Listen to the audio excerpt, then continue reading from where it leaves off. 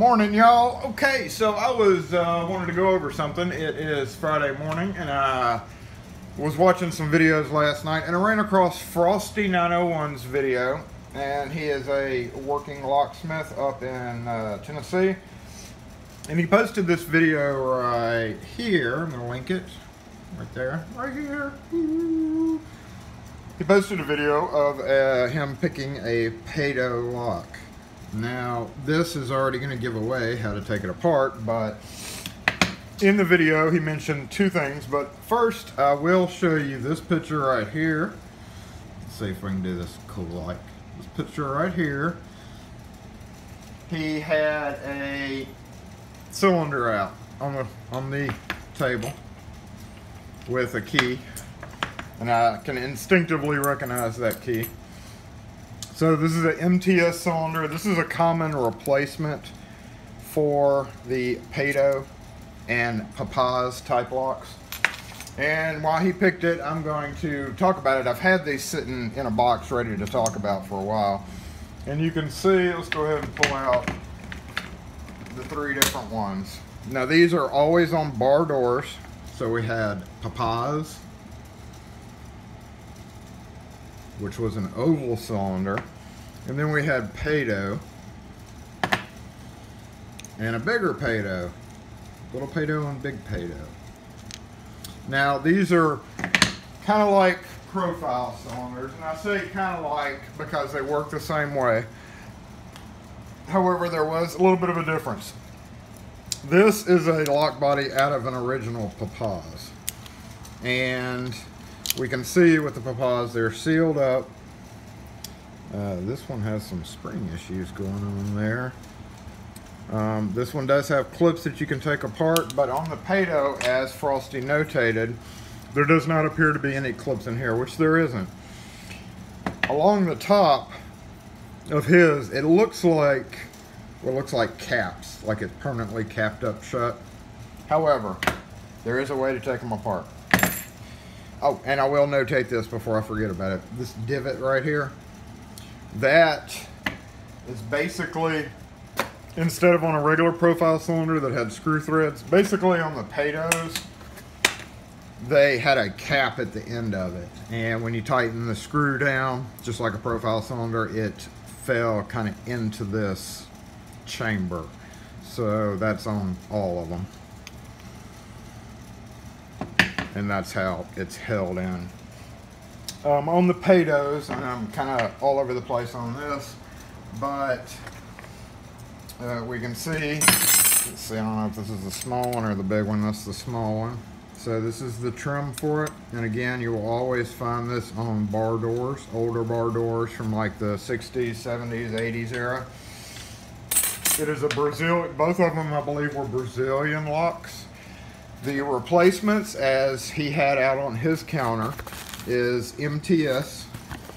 Flake just started carrying these. However, MTS International has always carried them. We've always ordered these. And it comes with the new lock body, the new face plates, the new handles, and your cylinder. Which the new cylinders look almost exactly like the Papaiz oval cylinders and will actually go in. However, they do not work in the original Papaiz, so you have to replace the whole lock. Typically when you run up on one of these, you say it's not working. Yeah, it's not working right. See how it doesn't throw it correctly? And that is because it is just slightly different.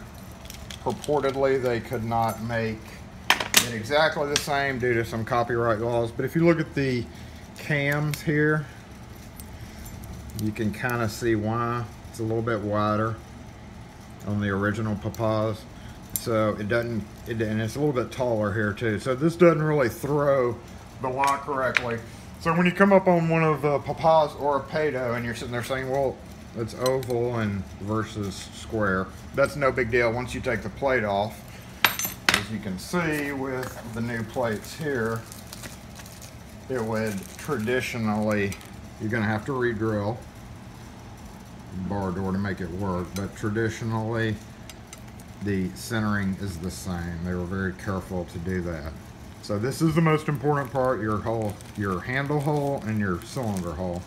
So when you have the Pado or the Papaiz, either one, you take this off, put this in its place, drill your mounting holes, and slap it in and go.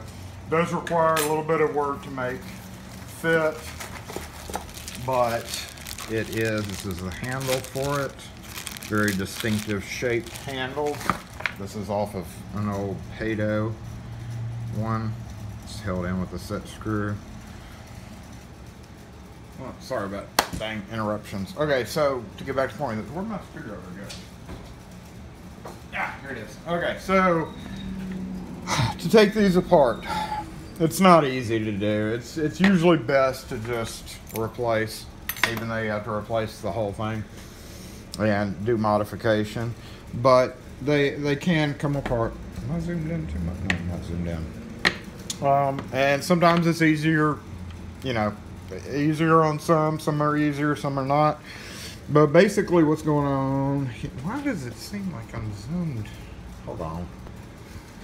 Okay, anyway, basically it's easier said than done sometimes. So what's going on is, if you look really closely, what appears to be a cap is actually a pin. And what you're trying to do, the very last chamber hole has a pin that drops down and secures the plug in. So that's why there's no clip, because there's a pin that actually drops down in there.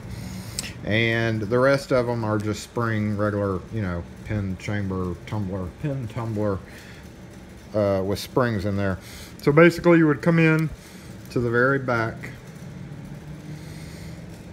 and get behind that last,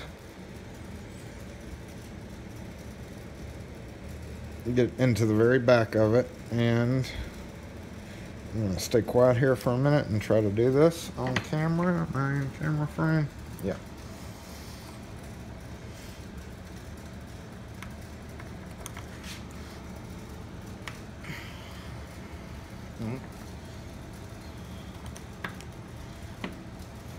Let's see how far that seems to be stuck in there.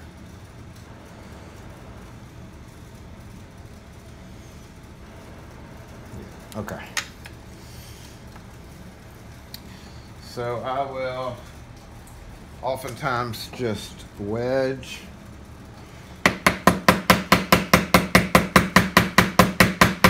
something into the back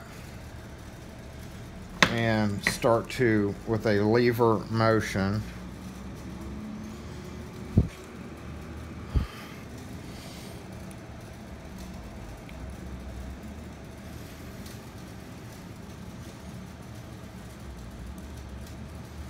I'm making a sucky video, aren't I, guys?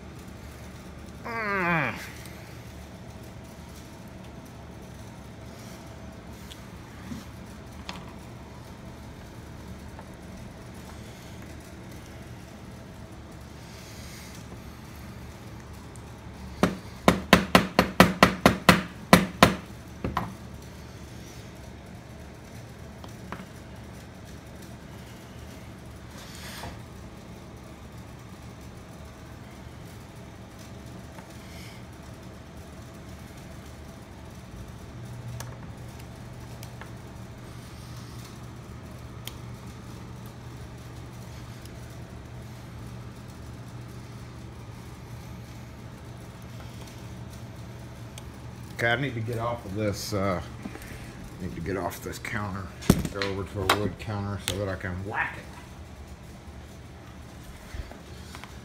There we go. If you have a vise,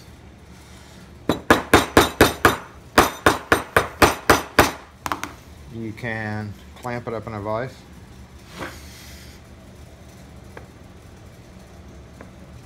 There we go. Okay, so starting to come out.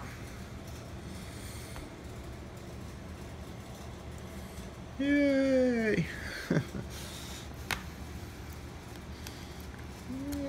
now as soon as I get it past that one,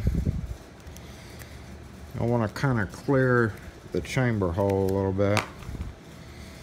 And grab my flashlight and look in there. And I can see the pin. So if you deform that chamber hole, if you deform that chamber hole, you may have trouble getting that pin to drop out. But it doesn't really matter as long as you can get the rest of this out. And once you have a good little, you know, good enough little piece sticking out there, you can typically, but not today, of course not, because it's going to be stubborn for the video.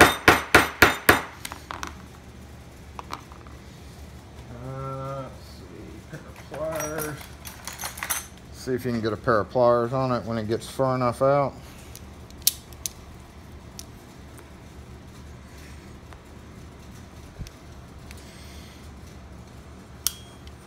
Nope.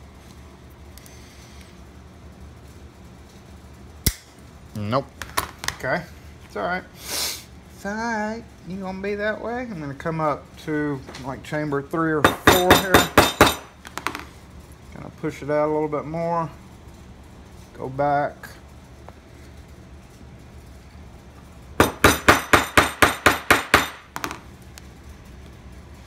You get the idea where I'm going with this. Pain in the butt. Let's see if that's enough. Ow! Nope.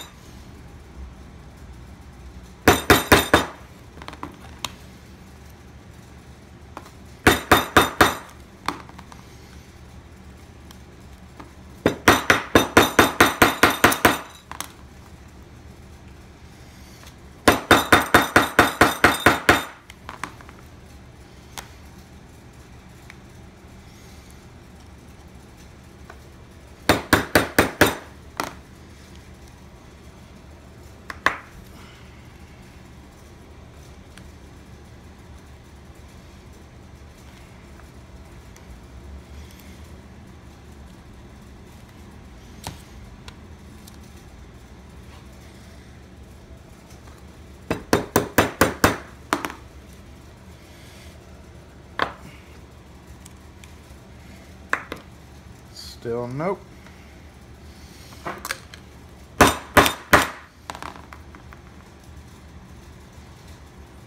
There we go.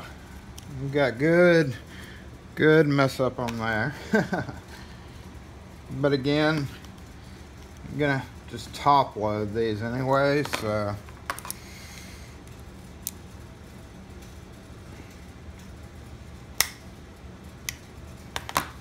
still nope.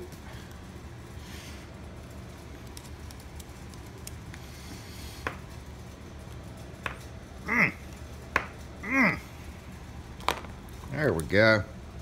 Starting to come out.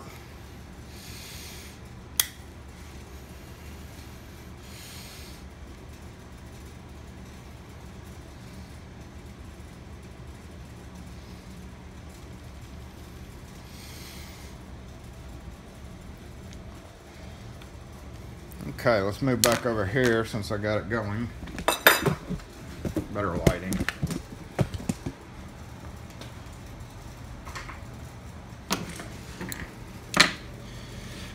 There we go. Focus, focus.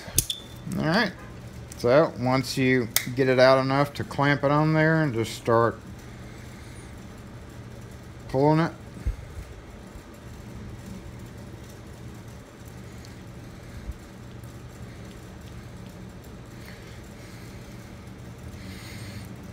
Hopefully you haven't deformed the pen too much while you were banging it.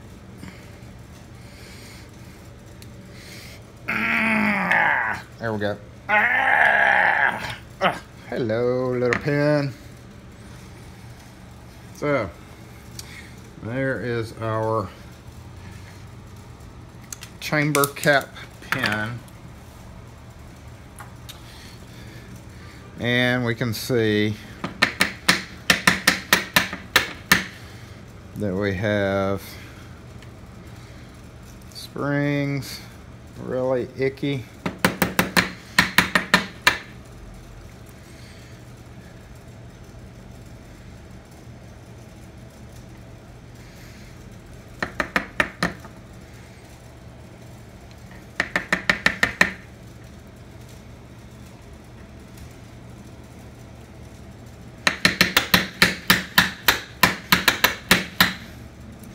Doesn't really matter what order you pull them out. Now I will take this moment to notate, ugh, gross, that I lost one. So it's not a good idea to lose one, because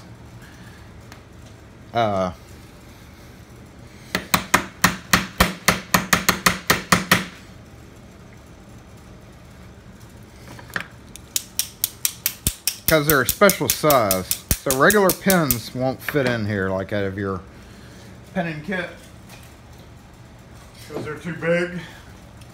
And master padlock pins actually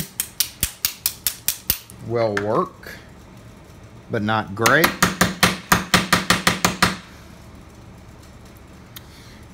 Okay, I'm gonna move it over here real quick just to do that, because I don't want to do that on the glass. And we have a empty core. I don't know if we'll be able to get that back pin out that holds it in.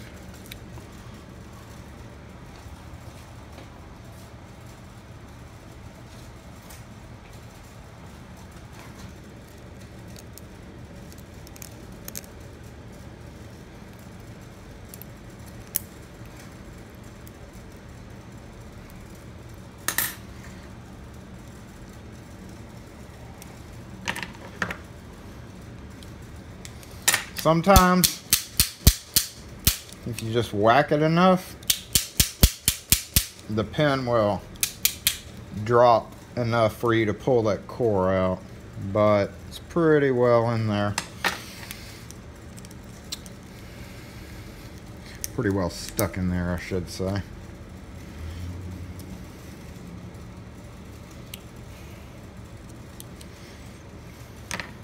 And if it won't come out, there's really no way to make it come out. So you would just have to top load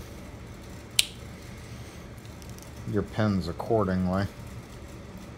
It's close though. I'm gonna go bang it on the thing. Hold on. Okay, I went and banged it on the vise to see if that would help, and it still hasn't. But we can look at the pins, since that's probably what y'all are interested in. And we can see we have little bitty spool pins, all 5 chambers.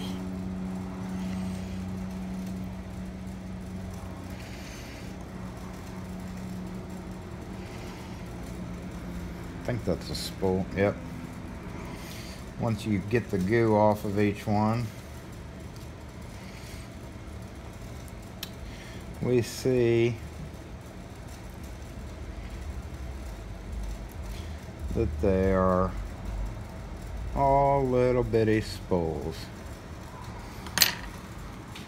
And that is how you take one of those apart. So again, you can cut it. What I've done when I've had to make keys for them is I'll use master padlock pins. If you're lucky enough to get the core out, it's easier. But if you have to top load it, I will take master padlock pins and drop them in there and then code cut the key little by little until it works for each chamber. Very lengthy process, but sometimes you just can't help having to do that. Excuse me. So anyway, let's take a close look at these.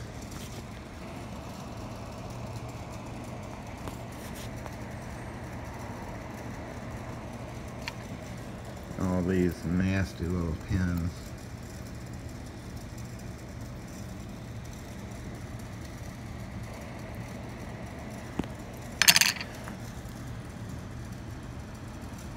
Yeah, and that is how you get a Pado open.